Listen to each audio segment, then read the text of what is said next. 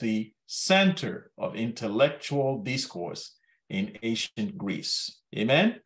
Let us, before I go into the sermon, take the anchor passage from the sermon.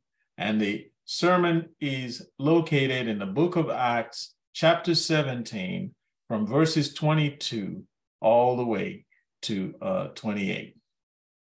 Now, I'm reading Acts 17:28. For in him we live and move and are. Now, some of your versions will say have our being. As one of your own poets says it, we are the sons of God. See, so the Apostle Paul was saying to the men and women of Athens, the philosophers who were all gathered to hear him, he was revealing to them that there is a holy adoption that has taken place. And that holy adoption is the reason that God, the Almighty God, is our Abba Father. Amen? Hallelujah. Now, just to give a little bit of a backdrop to this message, the revealing of the unknown God, when Paul was making his missionary journey across the world, speaking about Jesus, the Christ, and how that, his gospel had come not only to the Jews, but to the entire world, there were a lot of strange reactions to the message. One of them, in this particular instance, was the reaction from the men of Athens. They said to Paul, they couldn't quite figure him out. They said, we suspect, and the men of Athens in the ancient world were the intellectuals, the philosophers, the ones who knew, who were more sophisticated in their intellect. And they surmised that what was happening with Paul was that he was talking about a foreign God, they said, and they did not lack any gods, so they were quite concerned that he was talking about yet another God. So it is one thing to preach to a people that share the same culture. It's another thing to preach to a completely different set of individuals with total difference in thoughts, total visions of life, and so on and so forth. So now, at the very beginning of the message, Paul adopted a strategy, and he wanted to not bring something to the Athenians that they had no knowledge of. He couldn't bring something new because that would really fulfill, or that would basically confirm their suspicion that he was coming on with a new thing.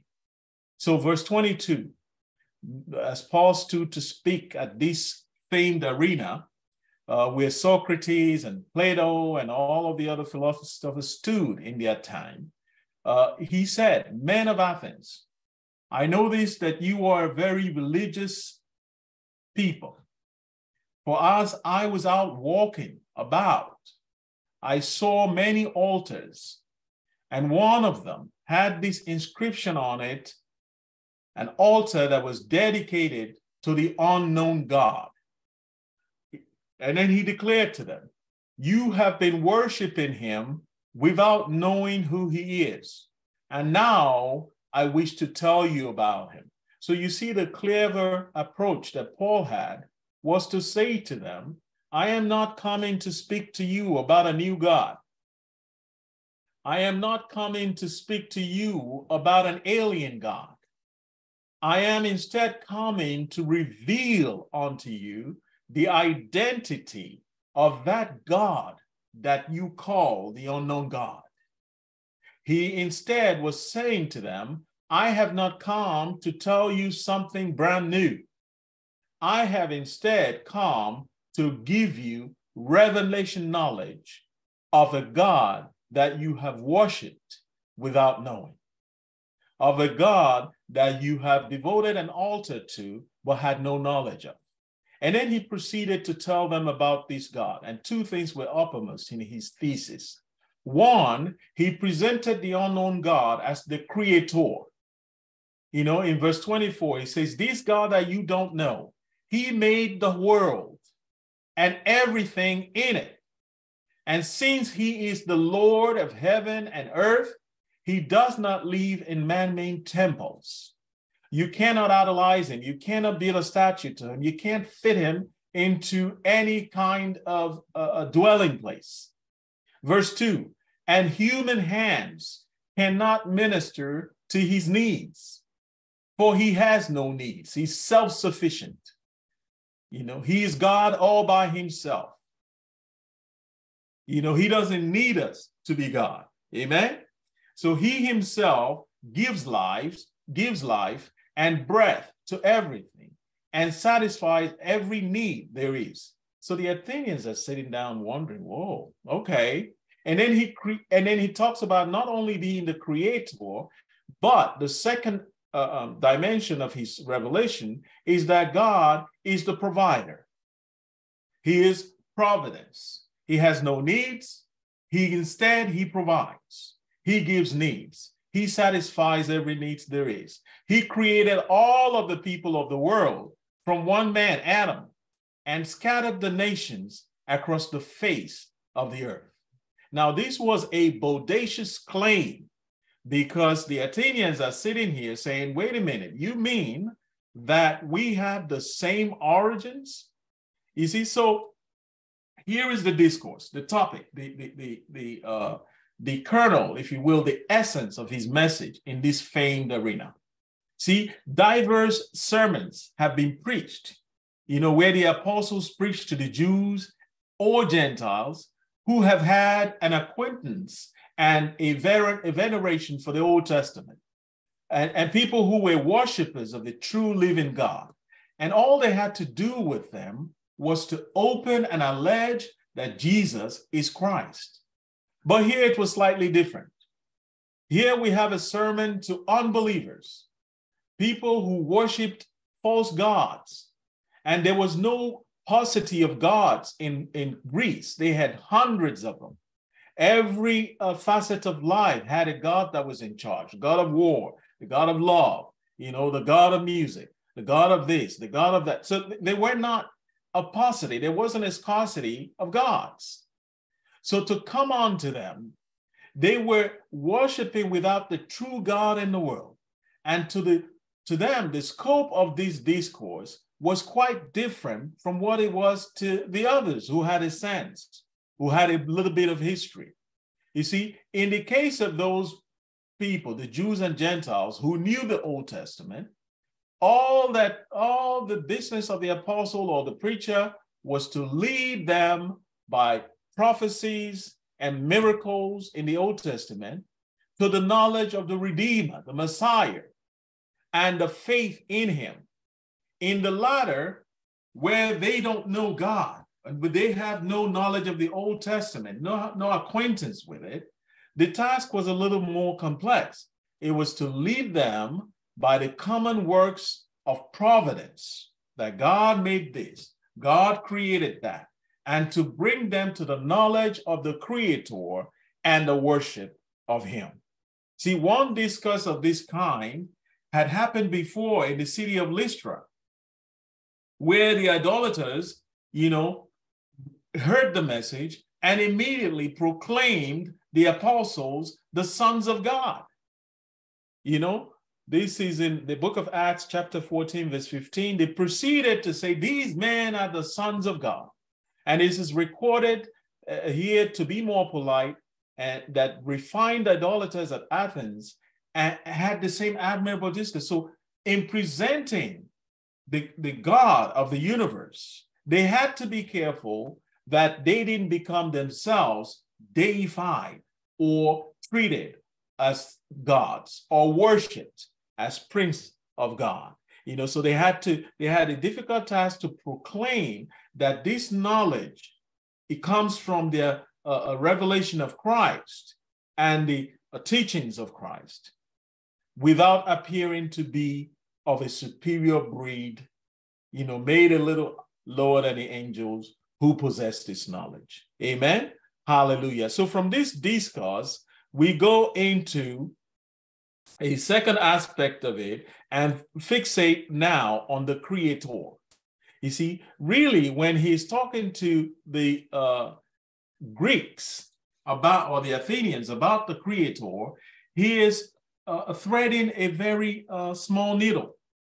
And he's saying, he made the world and everything in it, including you.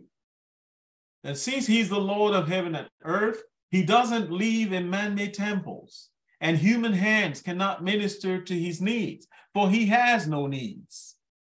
He himself gives life and breath to everything, and satisfies every need there is. Now, if it seemed like I read this before, yes, I did. I'm reading it again.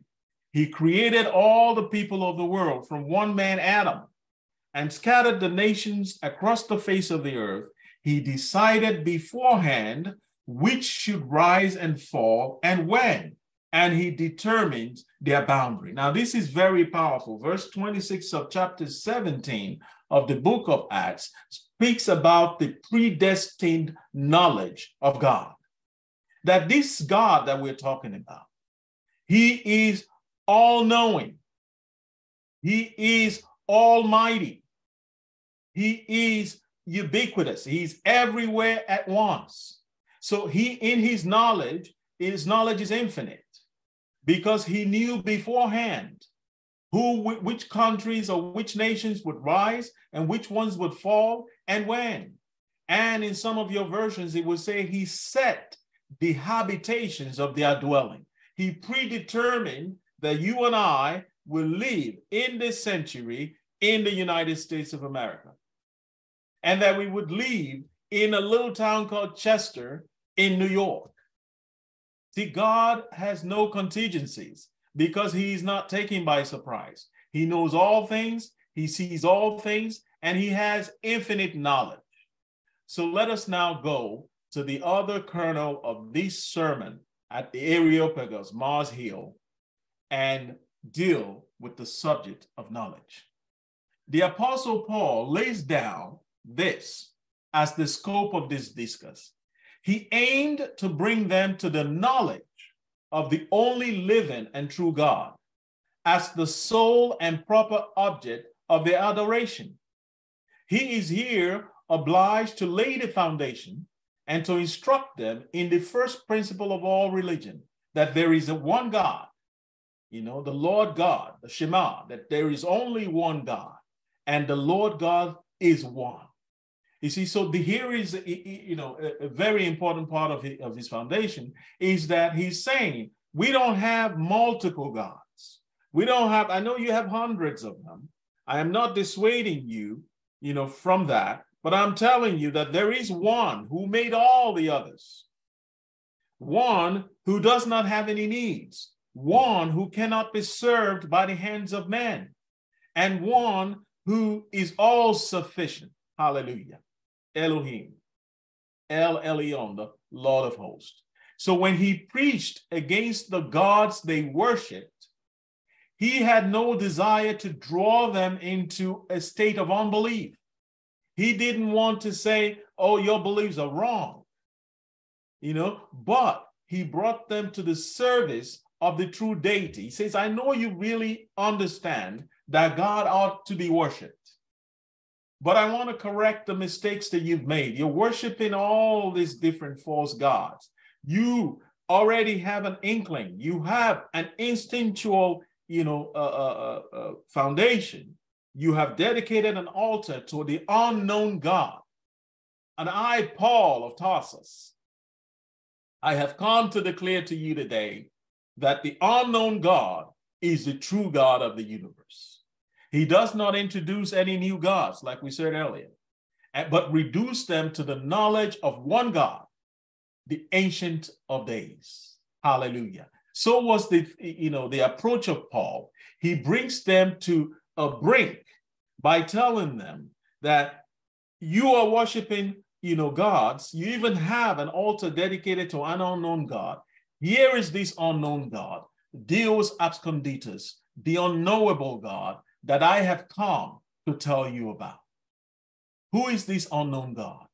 He says, to the God whose honor it is to be unknown, and that they intended the God of the Jews, whose name is ineffable.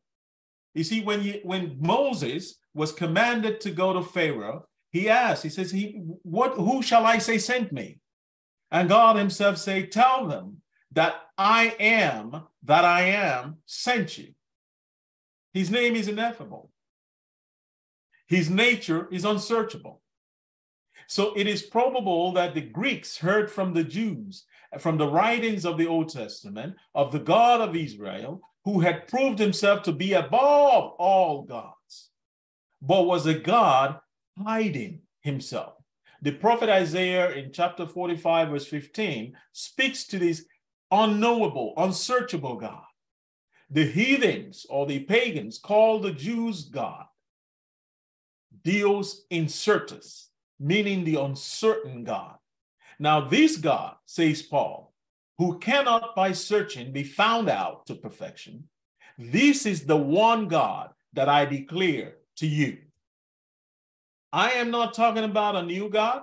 I am not talking about a new sensation. I am not talking about a new discovery. I am revealing the Ancient of Days, who has always been ineffable, who has always been unsearchable, who has always been our God, but revealed in degrees of progression. Hallelujah. So the Jews were absconded.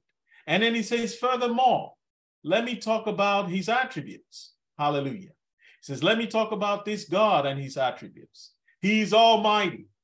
He is all-knowing. He is ubiquitous, which means he's everywhere at once. Not only is God's whole being incomprehensible, but each of his attributes, his greatness, his power, thoughts, ways, wisdom, and judgment are well beyond human ability to fathom fully. You see, not only can we never know everything there is to know about God, we can never know everything there is to know, even one aspect of God's character or work. So he's positioning the Athenians and himself as humans who only have partial knowledge of God. The knowledge of God is infinite. It's so multidimensional that there is no way to tell you fully who God is. God cannot be explained. He can only be experienced. So here is Paul's invitation to the men and women of Athens, the intelligentsia, the philosophers, the wise ones. He says, come and experience God, because I cannot, try as hard as I can, explain him to you. Hallelujah. So this almighty God, this unknown God, Deus absconditus, this God that they did not, understand, who they worshiped, is what Paul is redirecting them to. And here is the redirect. He tells them that the God he preached to them was the one that they already worshiped. Therefore, he was not a setter forth of new or strange gods as he was perceived. He's not a babbler who's coming with some foreign thing that they had to, unearth and discuss. But as you have a dependence upon him, so he had some kind of homage from you. He was one whom they ignorantly worshipped, which was a reproach to them, who were famous all over the world for their knowledge. The Greeks at the time sat at the peak of the intelligentsia. Everything that had to do with philosophy, everything that had to do with democracy, thought, government, civilization, the Greeks were at the peak. And to say that they ignorantly worshipped a God that they did not know was a reproach to them. Now, Paul declares, I come to take away that reproach, that you may worship him understandingly, how you have worshipped ignorantly. It cannot be acceptable to have your blind devotion. It cannot but be acceptable to have your blind devotion turned into a reasonable service, that you may not worship you know not what. He confirmed his doctrine of one living and one true God by his works of creation and providence. Hallelujah. So this sermon at Mars Hill, the rocky hill, the Areopagus, the celebrated arena where the Greeks had their intellectual discourse, these buildings you saw in the foreground was the hill, the Mars Hills they called Areopagus. This sermon revealing the unknown God was Paul's way of speaking to the highest echelon of the society at the time and letting them know that the Lord God Almighty is the one who is, who was, and is to come. There's nothing new about him. The Greeks erected an altar to him, unbeknownst to them. They called him the unknown God. And here is Paul explaining that that unknown God, that unsearchable God, is the one that I'm preaching to you today. Hallelujah. This was the turning point for the men of Athens, that many came to believe that here is a God, the unknowable God, the universal God, the one who has not restricted himself to just one race, to just one geopolitical group. He is the Lord God of Israel, but he is also the Lord God of the entire world. Hallelujah. So this proclamation, this missionary journey, this singular, speech was the beginning of Christendom in this part of the world. Hallelujah. Now, so today the relevance is we serve a God who is all-knowing, the one true God, who is able to save us from a life of sin and a life of bondage. Now, I want to give an opportunity to anyone who has not made the Lord their personal Savior. Romans chapter 10, verse 9 of the Living Bible says, if you tell others with your own mouth that Jesus is your Lord and you believe in your own heart that God has raised him from the dead, you shall be saved. Hallelujah. Now, I want you to pray with me, saints. Now, if you've prayed this prayer before, there's nothing wrong with dying to ourselves daily. But if you have not said this prayer before, and even if you are repeating this prayer in the aftermath of this broadcast, the promise endures. The only prerequisite is that you pray it, believe it in your heart, and repent genuinely, and the Lord God will fulfill his promise. Let us pray.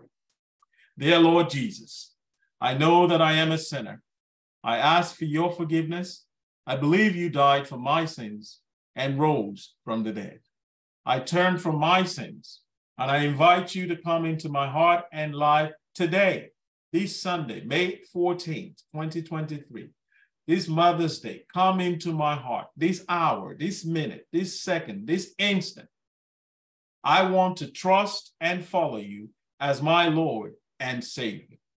Amen and amen. Now, friend, if you just said that prayer for the first time, welcome to the kingdom of God.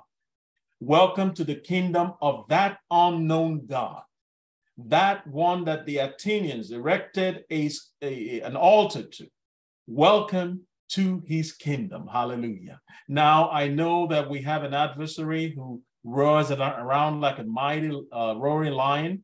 And there are things that he seeks to steal, to kill, and to destroy in our lives. I leave you with 3 quick instructions of how to maintain your salvation. There are 3 things you must do. Number 1, talk to God every day. Believers call that prayer. Talk to him every day. You say talk to him about what? Everything that you care about, all of your needs, all of your requests, all of your supplications, all of your challenges. He's your Abba Father. We are adopted. We can call him our, a heavenly Father and relate to him in that way because Christ, bequeathed with his work on Calvary. We are joint heirs with Christ now. Hallelujah. Now, number 2, read the Bible every day. God talks to you through his word. You say how? You will read a familiar verse of scripture. God will speak to you in the same manner that Paul is revealing to the Athenians, the unknown God. God will reveal to you through his word, words of revelation, words of wisdom, and bring solutions to problems that you are encountering or people in your orbit are encountering. Number 3, Join a Bible-believing church. You will grow and mature into the purpose of God's calling in your life. You have a standing invitation here to join us here at Grace Gate, every Sunday. We thank God for your life. We thank God for his word today. And we pray that everything you've heard today, that God will bring to your remembrance, and that all that we have, shared with you today will be part of your life, that you will apply it in your life, and it'll be pleasing in the sight of God, that you will know for a fact that this God that we serve, he is not a new God, he is not a new fad, he is not just the God of the Jews, he is the God of all the earth, who was, who is, and who is to come. Hallelujah. He changes not. Amen. Let us